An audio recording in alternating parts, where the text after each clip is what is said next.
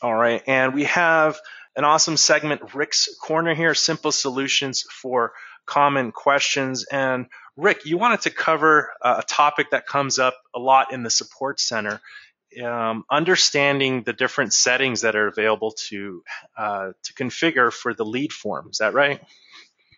Yeah, that is correct, Jason. So this is one of those topics that it's very comes up very often, and it's due to the nature, right? The leads are very powerful element within a directory website. So more and more people are really interested in learning how that works. And a very cool thing about this section of the platform is that it's controlled mainly through settings. So that's one of the things that we're going to go over today. Awesome. So yeah, I'll pass over the controls to you, and I guess we can start with what the lead form is and then the available settings for it. Okay, perfect.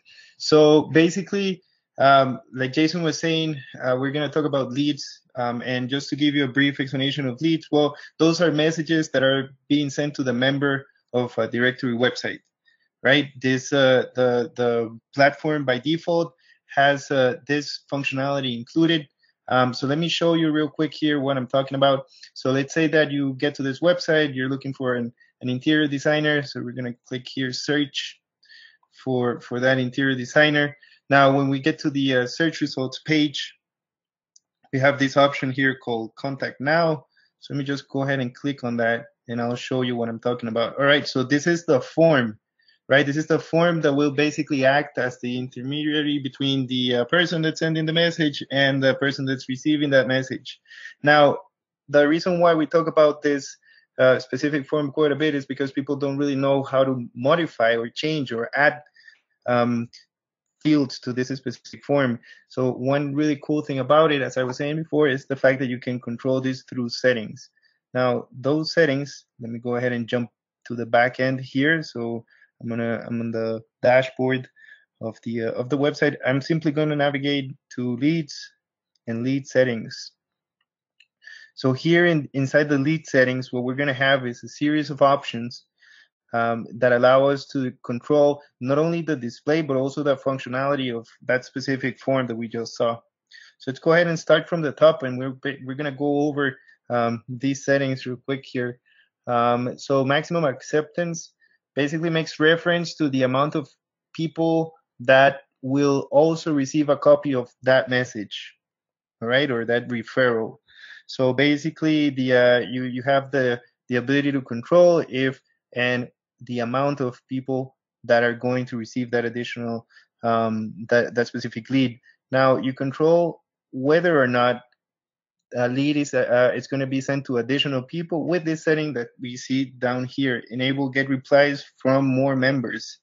So this will enable. Let's go ahead and switch this to yes. Again, just clicking on yes, saving the changes. Basically, what this does is that it activates another field inside the form that tells the system, all right, this specific message can be used to match with some other member of the website. Now let's go ahead and keep going down here. I'm going to jump to the form in just a bit, just to show you the different things that we're going to turn on and off. This one, the hide field labels, has become very sought after, to be honest.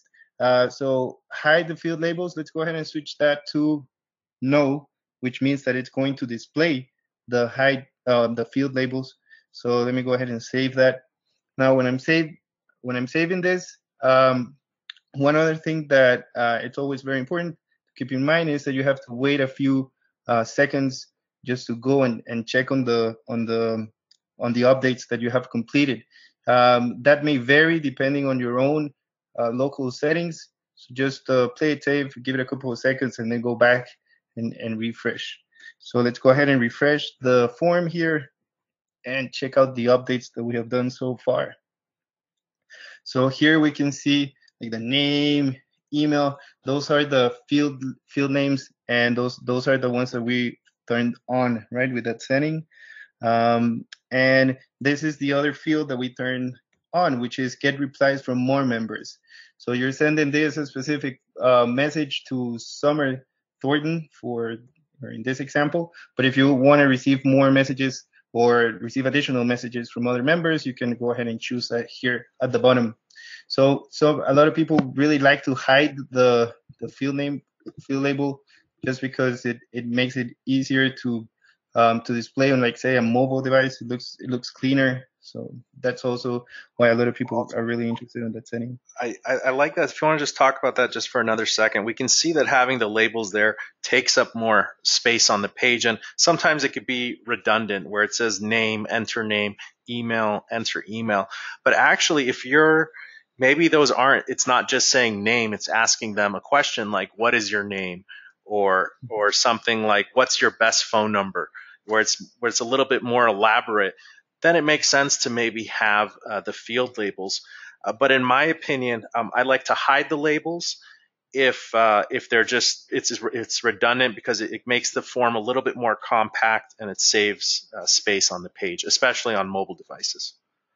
Exactly. Yeah, it looks cleaner. And in mobile devices, since of course the screen is smaller, then all the space that you can save, it's better, right? The better. All right. Let's go ahead and keep going down here, because these ones are very cool, to be honest. Here we have display location fields.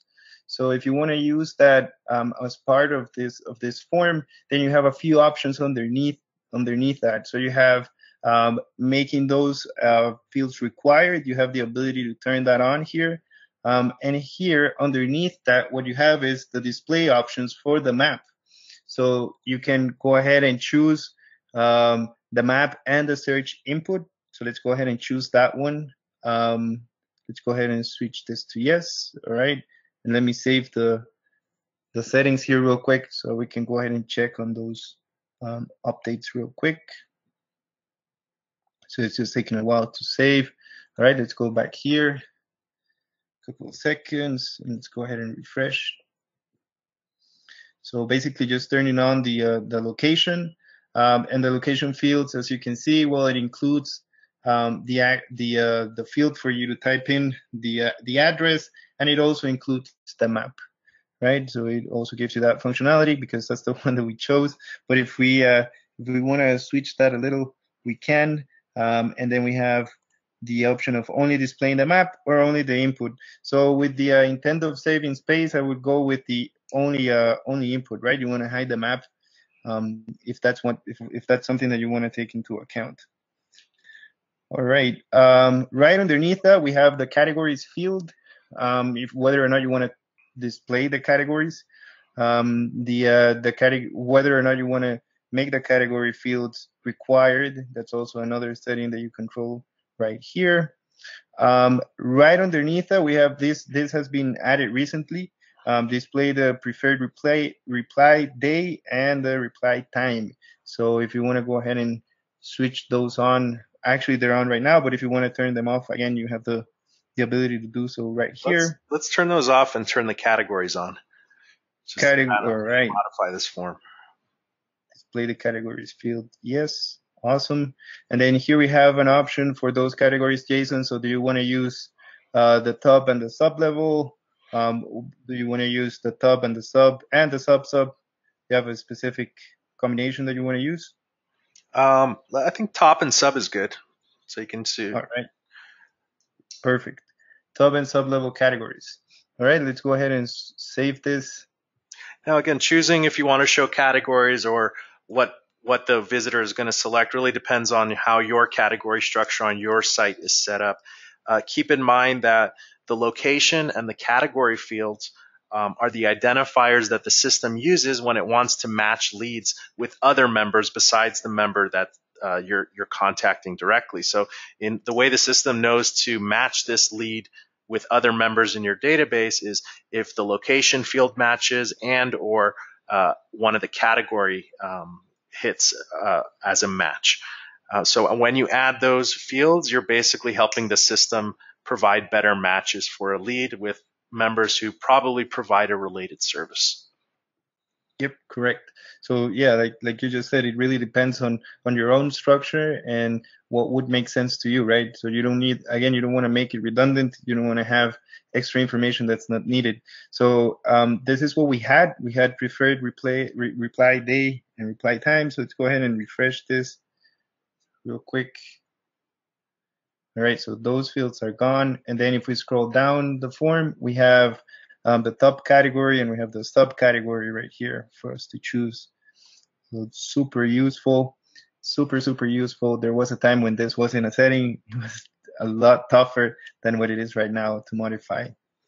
So great. The settings are all basically turned on with regards to the category. So that's what we have here. And then underneath that, with the form, you have a regular field for the user to type in the message that they want to get across. So basically that's all of the settings that we have here for the general lead setting. So that means that this is the general overview of the different functionality that you have available. Let's go ahead and jump real quick here to receiving direct leads and what these settings will basically control. So again, we're talking about the messages that get sent directly to the user or the member of your website. So basically what we have here are the different options and the different statuses that you can go ahead and choose those messages to come through as. So we have the type of lead. We can go ahead and count that as either pending or accepted right away as soon as it shows up on the member's dashboard.